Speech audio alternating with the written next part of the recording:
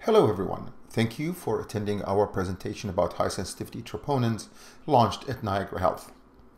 The content has been prepared by Dr. Ben Hanen from Cardiology, Dr. Lorraine Jensen from General Internal Medicine, Dr. Christina Samurai and myself, Dr. Rafi Setrak from Emergency Medicine.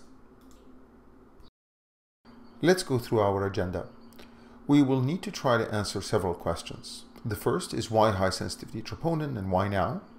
We will then touch base on type 1 and type 2 myocardial infarctions, as well as talk about chronic myocardial injury.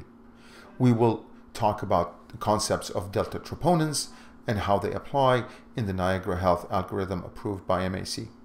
Next, we will talk about implementation timelines and what to expect post-implementation. Let us first talk about why high-sensitivity troponins. There are several benefits to be realized from using higher sensitivity troponins. To the left of the slide is the definition according to the ACC guidelines from 2018. In essence, using high sensitivity troponins offers improved discrimination at a lower diagnostic level of cardiac enzymes. It allows detection of smaller infarcts and the use of accelerated diagnostic protocols in the emergency department. It improves ED efficiency and throughput, all while increasing accuracy of diagnosis. One of the other benefits of high sensitivity troponins is the high precision of the assay. These are two examples of two patients. In the teal line, it's showing the levels of standard TNI assays results as they fluctuate over time across the diagnostic cutoff. This is a common finding that we find in practice. The orange line represents the results of high sensitivity troponin over time in the same patients. These tend to be much more accurate and precise, helping avoid this type of misdiagnosis. As for the question why now, it is basically because the manufacturer will stop supporting the traditional TNI assay as of this month. Some of our sister hospitals, like Hamilton Health Sciences, have already moved to high sensitivity troponin. Others in the region will be following suit quite soon, as the support to the test ends. With the simultaneous implementation of a diagnostic protocol with high sensitivity troponins, we are hoping to reduce the length of stay of chest pain patients in the emergency department, increase our sensitivity in diagnosing myocardial infarction, and improve our practice by creating pathways that differentiate between different patients with elevated troponins. Let's talk about the concept of type 1 versus type 2 myocardial infarction. We have long known that elevated troponin does not equal acute myocardial infarction. In fact, to assume that is to do our patients a disservice in subjecting patients to cardiac admissions and cardiac workups when they actually require alternative managements. Type 1 myocardial infarction is the classical infarct caused by acute coronary thrombosis. To make the diagnosis, one needs to find dynamic changes in the level of cardiac troponins. These need to be accompanied by symptoms consistent with myocardial ischemia, new ischemic changes on ECG, or the eventual development of a pathological Q wave or imaging evidence of new loss of viable myocardium. There is an eventual identification of a thrombus by some kind of angiography. Type 2 myocardial infarction are not caused by an acute coronary thrombus, but rather by a mismatch between myocardial oxygen demand and supply. There could be a stable background coronary insufficiency or not, depending on the clinical scenario. While there would be one or more indication of cardiac ischemia on investigation, there would be no thrombosis on angiography.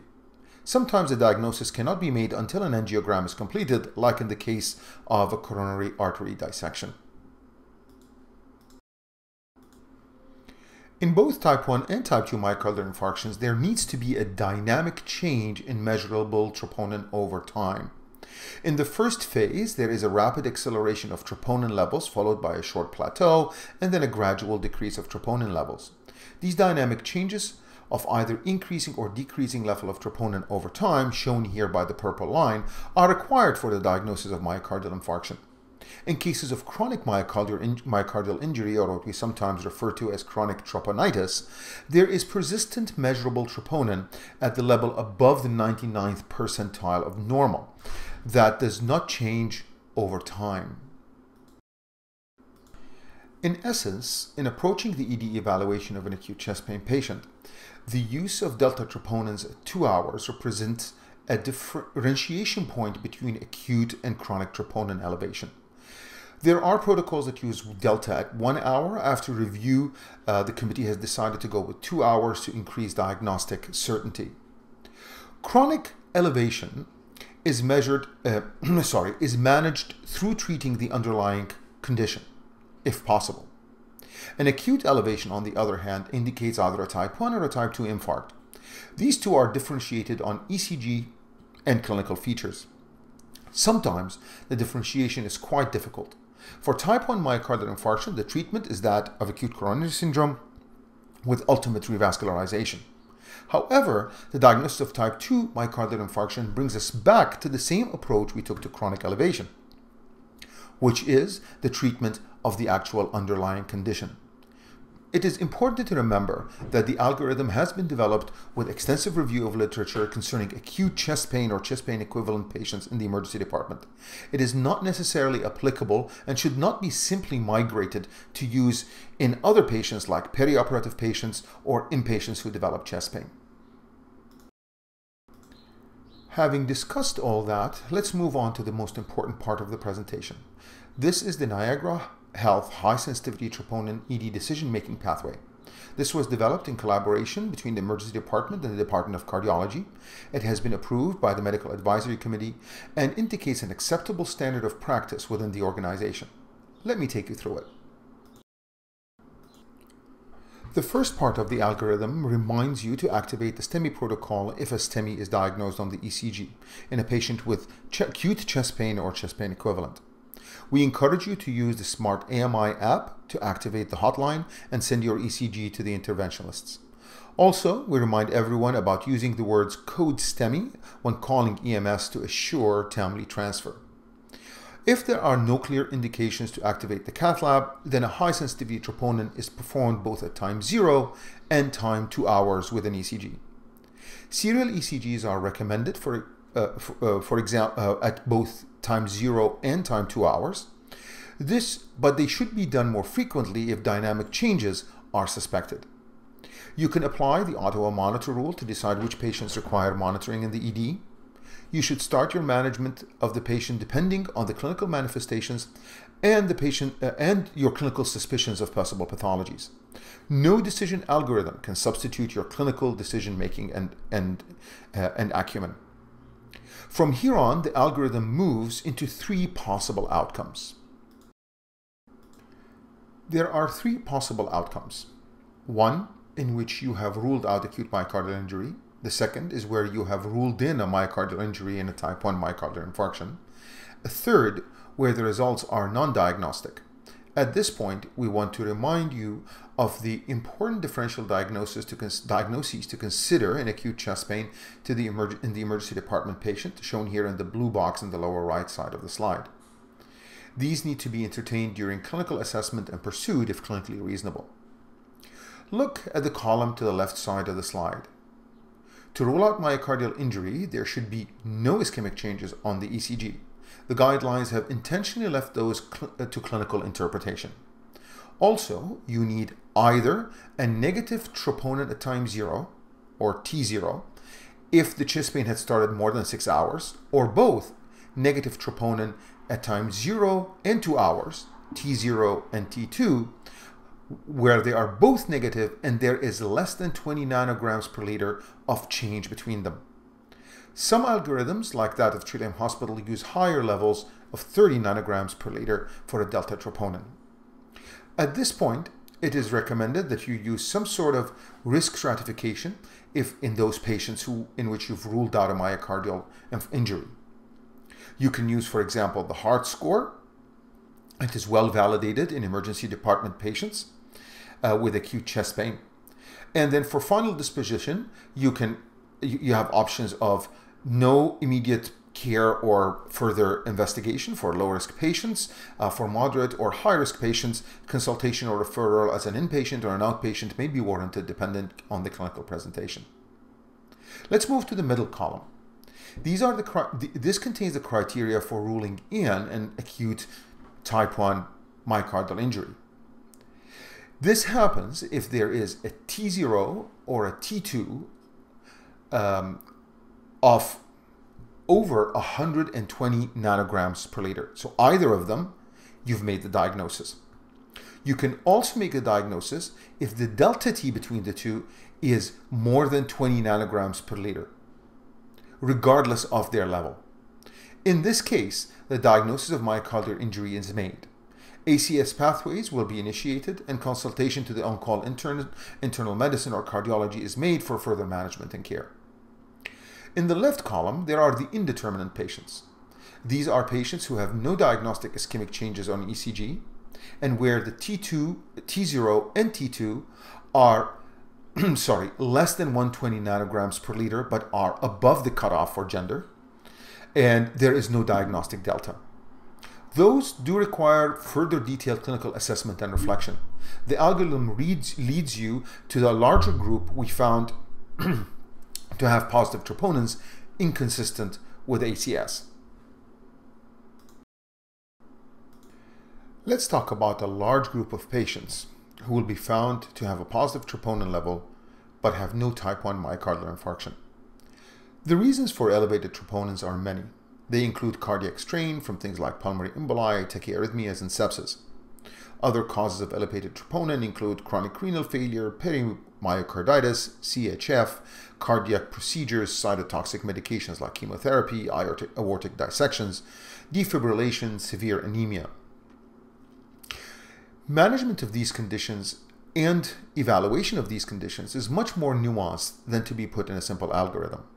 However, as a rule, a persistently elevated troponin of a delta T less than 20 nanograms per liter is likely to be caused by a chronic myocardial injury or a chronic condition. Many of these are not treatable in the ED, and the management being the treatment of the underlying condition. One should consider appropriate outpatient management and appropriate referral if possible. This group includes those indeterminate patients from the previous slide. When, however, the change in troponin is acute and is more than 20 nanograms per liter, this indicates a likely type 2 myocardial infarction caused by demand and supply mismatch. It is important to differentiate this condition as the treatment is again not that of cardiac conditions but rather of the underlying pathology. These presentations are still acute and they will likely require inpatient management. Consultation with your critical care or GIM physician is warranted depending on the presentation. The last part of the algorithm is the footnote, where you would find some information like the cutoff values of high sensitivity troponin in both males and females. We understand that this algorithm looks complicated at first glance. However, we are confident that put to the test in the real world, it should create a more streamlined differentiation of patients, as well as act as general basis for collaboration and care between the ED, cardiology, critical care, and general medicine.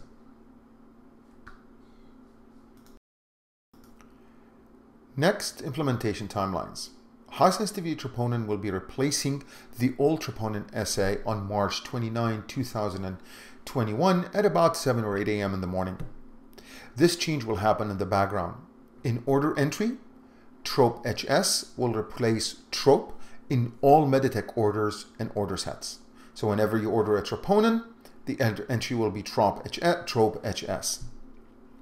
The same change would also happen with directives for sepsis, CHF, where a high sensitivity troponin will replace the regular troponin. One main difference is the change in order sets in the emergency department, the change in directives for chest pain and ACS in the emergency department.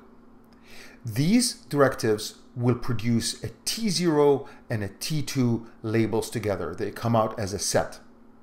The labels for both components are printed automatically once the directive is implemented, and the primary nurse caring for the patient at T0 and at 2 hours will be responsible for arranging that the samples are collected, labeled, and forwarded to the lab. This is a change from the current workflow that all of us need to be aware of, as delta T is the actual parameter being measured in patients coming in with acute chest pain or ACS. And that is why it is important to collect samples at T0 and at 2 hours so that the difference between them can be meaningfully interpreted. What to expect from implementation? There's always worry about increased utilization, increased consultation, and increased admissions. We do anticipate a first period of 1 to 3 months of sort of turbulence. After that, the evidence that is published shows that you actually end up doing less stress tests. And if you look to your left here, you will see that there is probably about a 30% reduction in number of stress tests being done, with no change in the angiography and PCI procedures done after migrating from a regular troponin to a high sensitivity troponin. There are many other publications that deal with the implementation of high sensitivity troponins in emergency departments to talk about length of stay and reduction in length of stay. This is an example of one that was just published about 2 months ago in the Journal of Academic Emergency Medicine. In this study, the effect on length of stay of patients was actually minimal, leaning towards an increase of a few minutes, but there was also an increase in patients undergoing 2 sets of troponin instead of having just 1 troponin done. This indicates an improved practice as the average of troponin assays done per patient increased from 1.1 to 1.9 assays per patient after the implementation. Before implementation, 86% of patients who had a troponin done only had a single assay done. This is compared with 36% only after the implementation of a diagnostic protocol. What is interesting in this study is that there was about a 6% relative reduction in admissions, from 54% to 51%. This translates to avoiding about 1 out of 20 admissions for chest pain simply due to the implementation of a high sensitivity troponin with a diagnostic protocol. Thank you very much for taking the time to going through this presentation. We know that you might have a lot of questions. You will find our emails on this slide. Feel free to email us and we will try to get back to you with the best answers as soon as we can. Thank you again for your time and attention.